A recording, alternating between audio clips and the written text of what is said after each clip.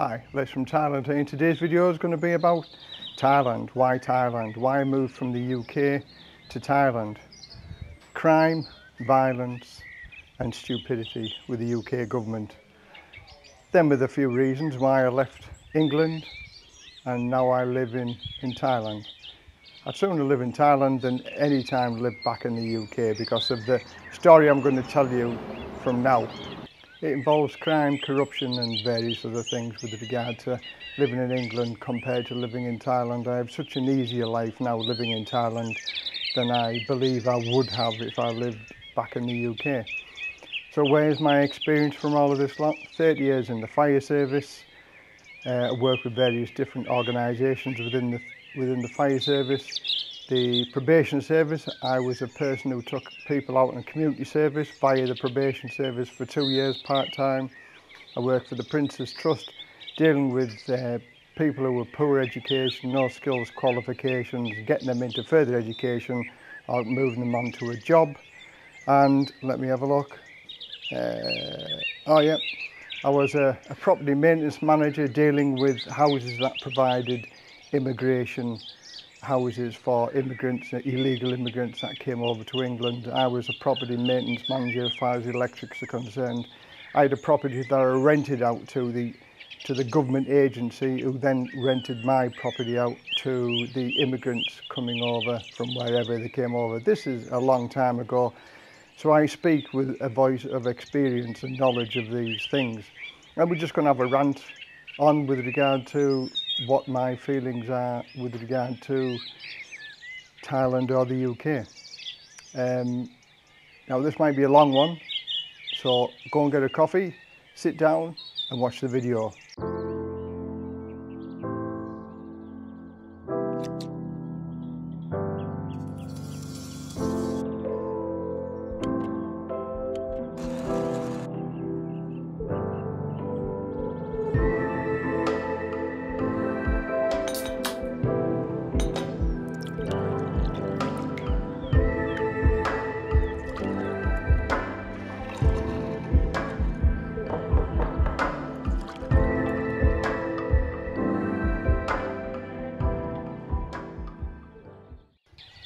So where did I get my experience from?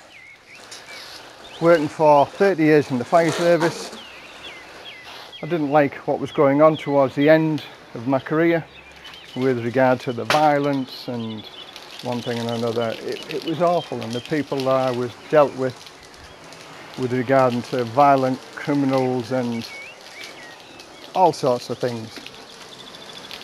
So my 30 years as a firefighter, when it was ending up,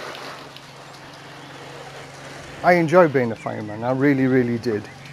It was a good public service to be in, and you felt proud to being a firefighter and everything that comes with this. Saved many lives, changed people's lives, and unfortunately some people you couldn't get there in time to save their lives or whatever. But towards the end of the fire brigade service, we were going to more and more incidents where we were spat at, sworn at, bricks thrown at us, and that's just for the starters. Really, and what was happening was gypsies were a really bad lot of people to deal with. For instance, they used to steal cable, burn the cable off during the night, and then sell the copper.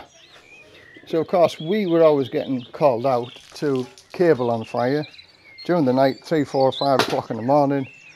So we had to go out and put the fires out because toxic smoke that was being released everywhere from these gypsies, setting fire to cables to steal the copper. So the theft from various places was horrendous from the gypsies. The millions of pounds worth of damage they caused. And of course when we went out to put the fires out, these copper cables hadn't been all burnt to plastic, so therefore they were angry that we were putting the the fire's out. And of course, would they admit to it that it was their cupboard? No, somebody just came over and set fire to it. So one day, after we've been to the same fire 3 times in one night, 1 o'clock, 2 o'clock, 3 o'clock in the morning, I was the guy who was putting the fire out, and I went over to this gypsy who was having a smirk outside of his caravan watching us putting the fire out, because I was angry. And I said, so you don't know who this belongs to? No, he said, no, he said, somebody just came over and set fire to it. All right. So I said, if you don't know who the owner is, you don't own it, you don't, no, he said. So I grabbed hold of it in my little fit of temper and threw it to the 4 corners of the field that it was in. And then behold, this gypsy, who didn't know who it belonged to, was shouting and swearing at me, saying, I know where you work, I know where you live, I'm going to follow you home, I'm going to kill your babies. This gypsy, because I threw away all of this cable that he didn't know belonged to. Funny that, isn't it? So anyway, that was just one event with regard to these people and our jobs. We were getting sworn at and spat at and threatened. And we also used to go to people setting fire to derelict property, and it was fun for them, for these little cherubs, to booby trap these houses. So when we were sending firefighters in, they knew that if they said on the phone call that there were some children playing around in the property, so there may be children inside there, we would go in and look for these kids that were reportedly still missing in this house fire, this derelict house fire. And what they'd done, they cut through the floorboards, put mattresses over the holes that they cut in the floorboards, so booby trapped. Now, who would want to do that? Who in their right mind would want to do that? You know, and they did all sorts of stuff. Some of the houses that we would go in, they were doing drugs from the houses, so the booby trapped the houses. So when we went in, not just us, but obviously booby trap it for the police, and they had syringes everywhere, and they had dog excrement everywhere. You know, in some houses they had pit bull terriers roaming around the houses, so if we broke in, then we'd get attacked by pit bulls. It really was awful. And this is just one little job that I used to do as a firefighter, and you know, the respect you used to get off people in the early days when I joined was fantastic. But now, the whole lot of it has changed. This is what society, why is society going this way? You know what? Why would people want to attack firefighters? In England, November time, November the 5th, we have a firework thing for celebrating Guy Fawkes Night. The run up to Guy Fawkes is probably the firefighters' worst weeks, because what happens, we get called out to various incidents where they've set fire to rubbish, so we have to go along and put it out. And there are some fences along certain roads that they used to strap rockets to, and as we were travelling towards the incident, set the rockets off. So they were like rocket attacks on firefighters.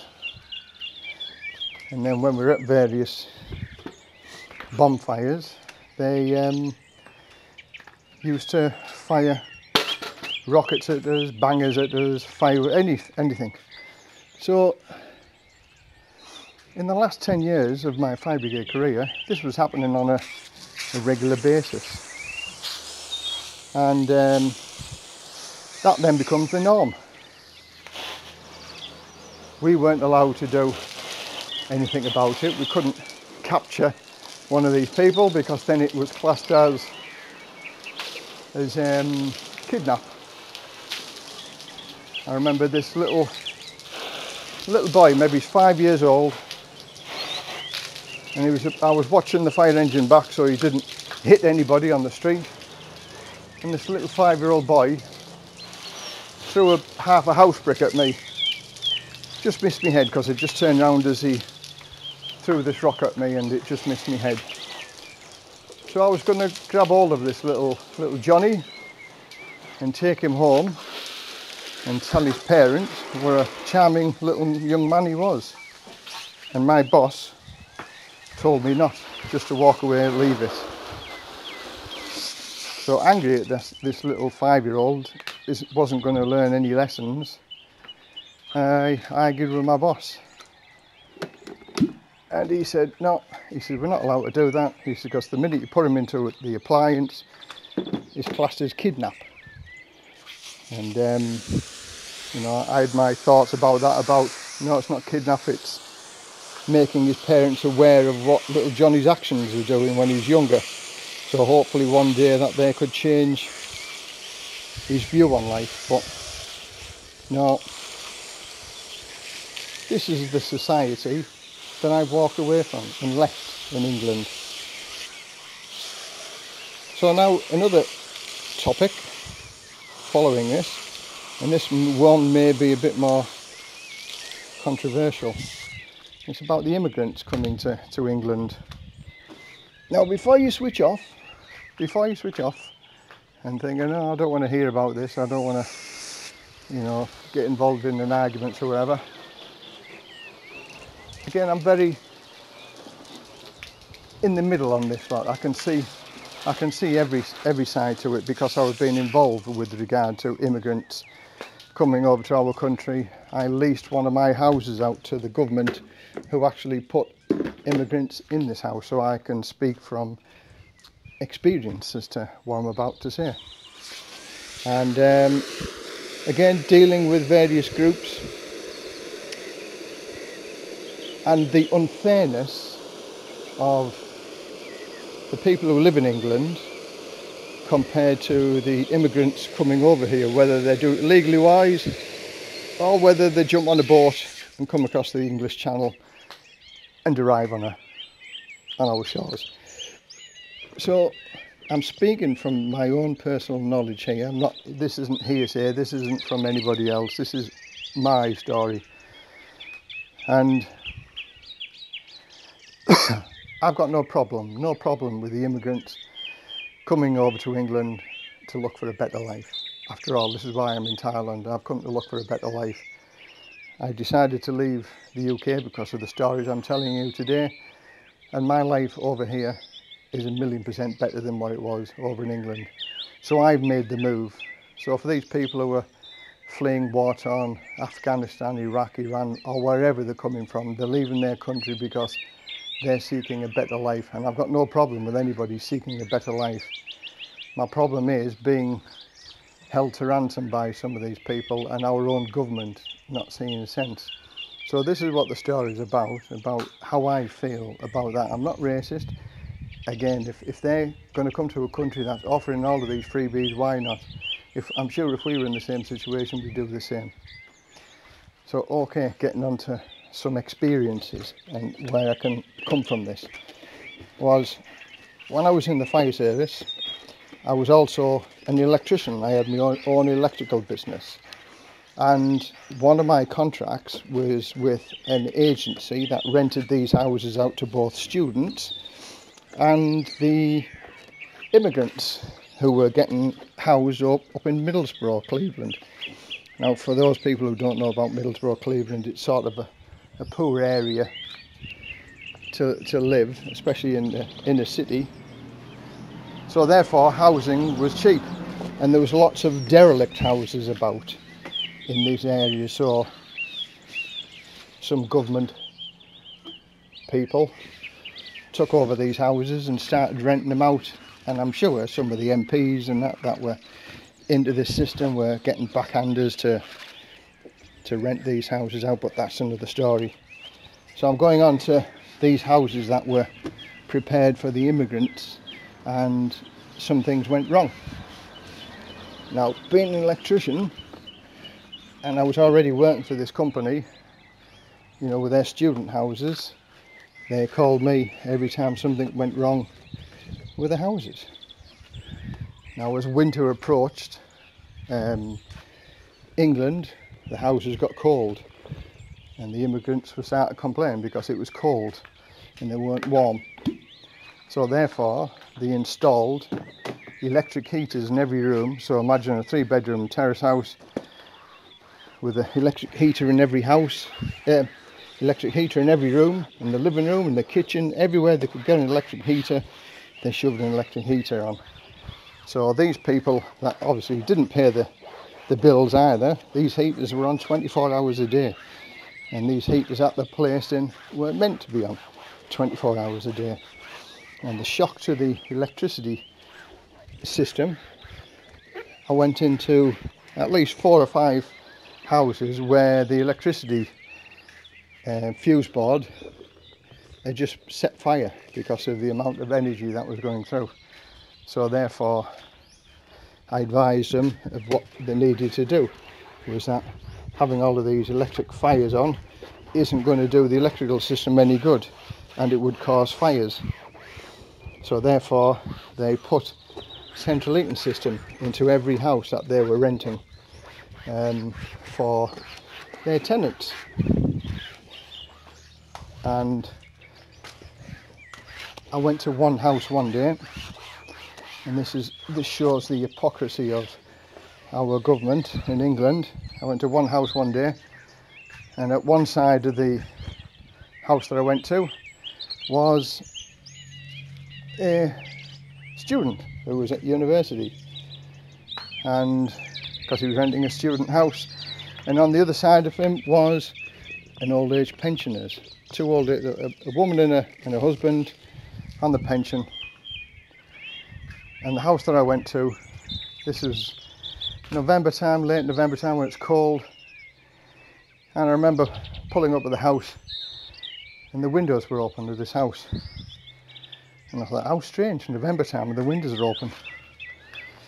So of course when they opened the door, a blast of heat came and met me as I opened the door, and I went in, and all of these refugees were sleeping on the floor or cooking their own meals and whatever they were doing, but the heat in that house was like a greenhouse. They were all walking around in t-shirts, and you know, and then I just instantly thought of the old couple that lived next door and the student. Can't afford to have their electricity on because they have to pay for it, whereas these immigrants type of thing get everything paid for. That's one of the stories with regard to how unjust I think it is in England. I've got no problems with it. I've got no problems with you know, going through the system. If they do everything correctly, no problem. But I just think it's a little bit unjust. The crime. Here's another story that I know from experience. I was dealing with people that were stealing cars, and they get caught by the police, and then they were sent on one of my courses, because my course was very hard hitting, and over a 2-year period, and I'm proud to say this, that I had an 80% success rate, that none of the offenders that came on my course re-offended within 2 years. So 80% success rate. But I've got to say my course was very, very hard hitting. You're seeing some pictures that you would never want to see.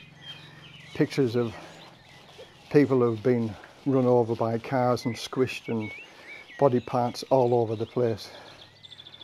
So just imagine that, and 10 times worse.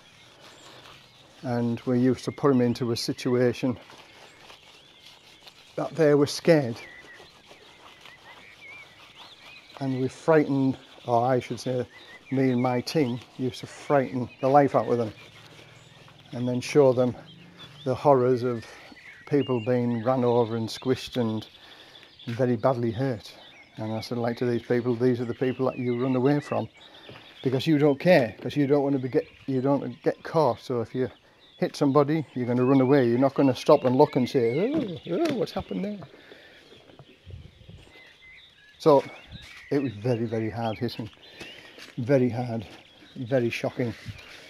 And but I won an award for that, and as I was very happy that my little bit of contribution into helping people to change their ways or mend their ways, albeit just a little fraction of a little bit, but I was there. I've been there. I don't believe everybody is unsavable, otherwise I wouldn't have done what I did.